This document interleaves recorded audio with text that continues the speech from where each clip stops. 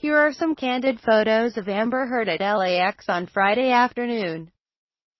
She paused to sign some autographs for adoring fans, which isn't surprising. She graciously dealt with an overzealous male fan outside her NYC hotel last week. Amber is gorgeous.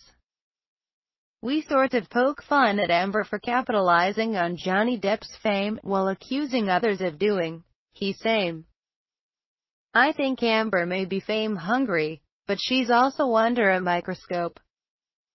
People question her affectionate selfies with others, but she swiftly manages miracle joint appearances with the hubby.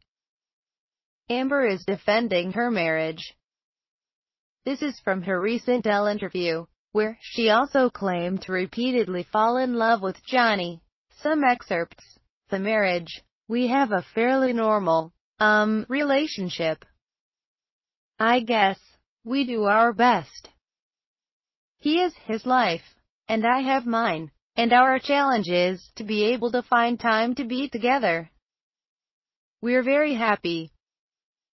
Very. On tabloid rumors.